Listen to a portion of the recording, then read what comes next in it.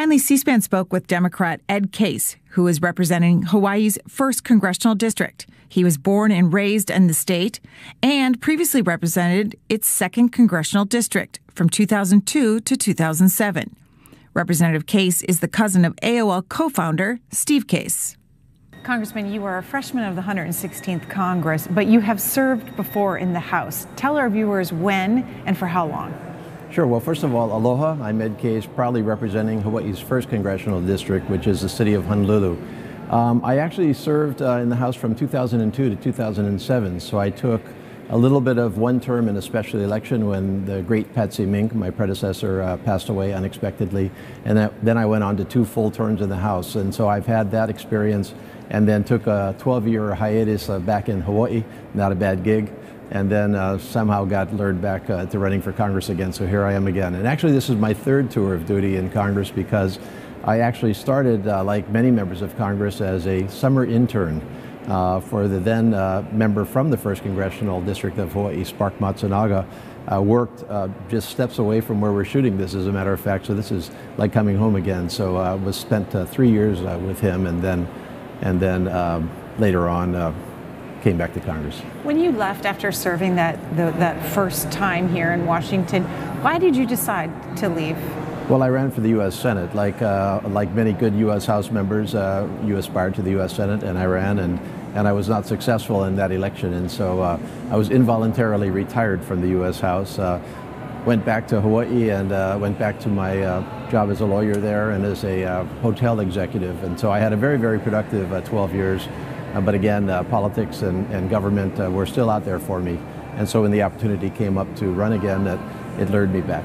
How did it come about, this most recent tour? I simply did not like the direction of the country. I had a great life, a great job. I felt I had left government and politics behind. I had a number of very full years in both the state legislature and in the U.S. Congress. I was very satisfied with my service. But I simply felt that things were deteriorating so fast. And I got involved with a group called Issue 1 and the Reformers Caucus, which is former members of Congress and governors and cabinet members and ambassadors who all had gotten together on a bipartisan basis to say, hey, enough is enough, we've got to fix Washington. And so actually once I got involved with them, I guess it was a slippery slope. What has been the differences that you have seen since the first time you were here and now here in 2018, 2019? Well, a lot of it, of course, is very familiar. Again, as my third tour in Washington, the rhythms are the same, the procedures are the same, how you get things done is the same. You still have to develop relationships, you still have to look for the opportunities, you still have to kind of know how to navigate the system, and I feel fortunate to have had that prior experience, and so that is all quite familiar. What is obviously different is the partisanship, the divide. That was bad when I was here previously, 02 to 07, but it's gotten much worse in the 12 years since, and so it is just much harder today to find that common ground, at least on the big issues. On issues that are fairly nonpartisan and partisan to start with, we can still find that common ground. We're still passing legislation to support our veterans. We're still behind our military. Those areas, for the most part, are not affected. But on the large scale, tough issues that our country faces, things like how to spend our money in the big picture, how to tax, how to pay for health care, the division is just so intense that it's hard to find that middle ground. And my belief is that that middle ground is where the solutions are forged. You have one of the toughest commutes for a member of Congress. Tell our viewers what it's like for you to try to get back, how long it takes, and how often you make that trip. I make that trip just about the same as everybody else. So I do, in fact, commute back to Hawaii. I go back for the weekends where I can.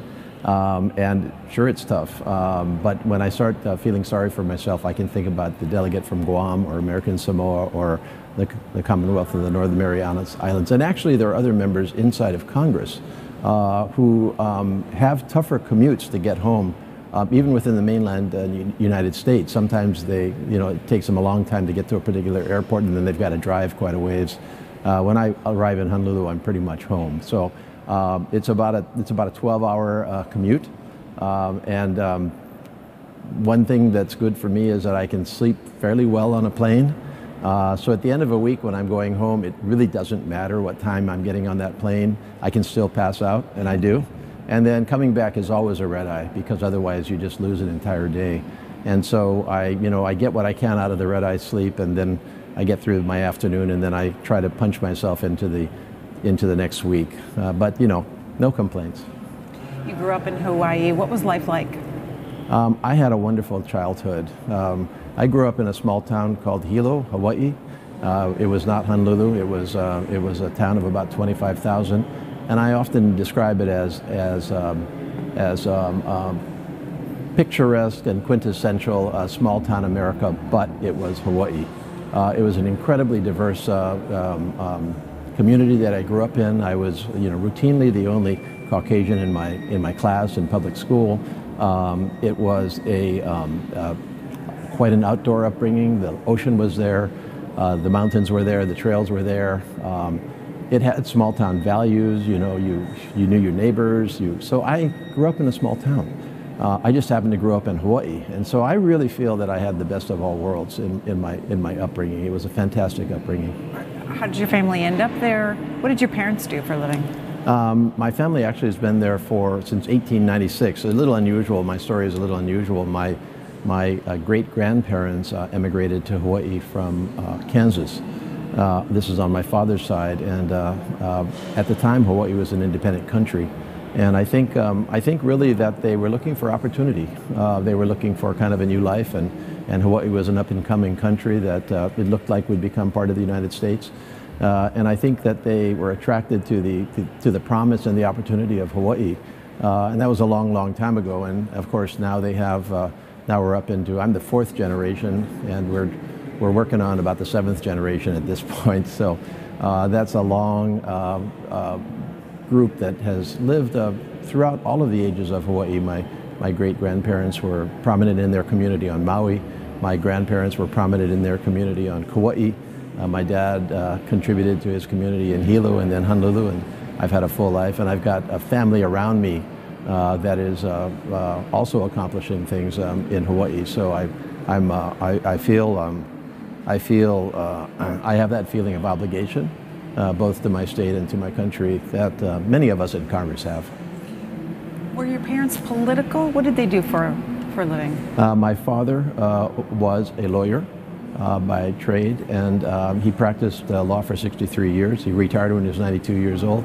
My mother had 7 children and found the time in the middle of all of that to get a master's in library science, and so she was a school librarian, a children's librarian by profession, and so that was what they did. They weren't especially political. Maybe this is unlike many other of my colleagues. I didn't grow up in a political household. In fact, I didn't have too much of a clue about politics. I was too busy enjoying growing up in Hawaii, and of course also I went to school on the mainland, college on the mainland at Williams College in Massachusetts, and a great college and a great college experience, but none of that had anything to do with politics. So for me, this politics stuff was really an accident, if you want to really be honest about it. I came down here as a summer intern, and the only reason I came here as a summer intern was I was looking for a way to kill the summer right after I graduated from college, while I figured out what to do with the rest of my life, and that turned into 44 years and counting. The opportunity that I saw, and really the meaning that I saw and the passion that I felt when I came in to work in Congress as a summer intern at 22 years old has stayed with me ever since. But it wasn't there before 22, so that was a bit of an accident, but I'm very happy for the accident. What would you say, what impact did your parents have on you? What values, principles did they instill in you that you carry with you today in this work? Well, the one thing my parents gave all of us children, and we all had contributory careers, so I'm really, really proud of my family and my extended family too, because the life I've lived is also reflected in my cousins and my second cousins, and our second cousins once removed and twice removed. I think we were all raised to feel a sense of obligation back to our community. And my parents modeled that because as they grew up and raised 7 kids and basically tried to make a living for everybody, they were also giving back to their community. So they were active in their local organizations.